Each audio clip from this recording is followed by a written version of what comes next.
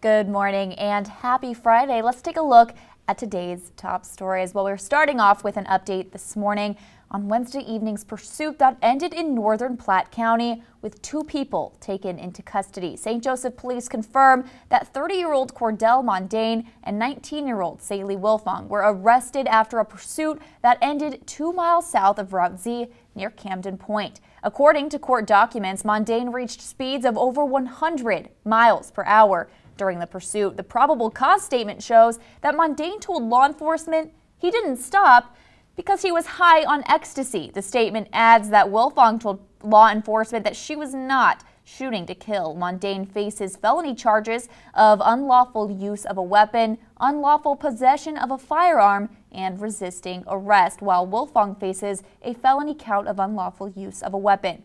Both are set to appear in court on Monday.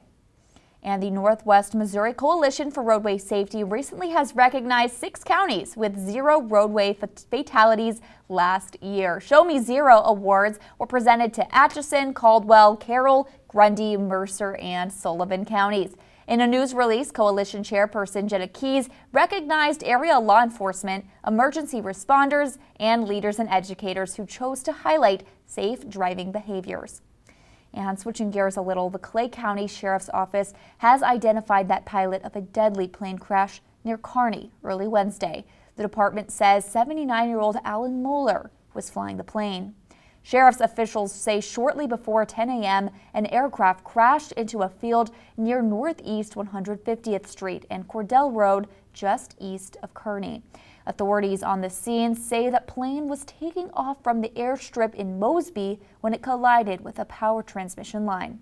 It went down in a nearby bean field and caught fire. Authorities say Moeller was the only occupant of the plane.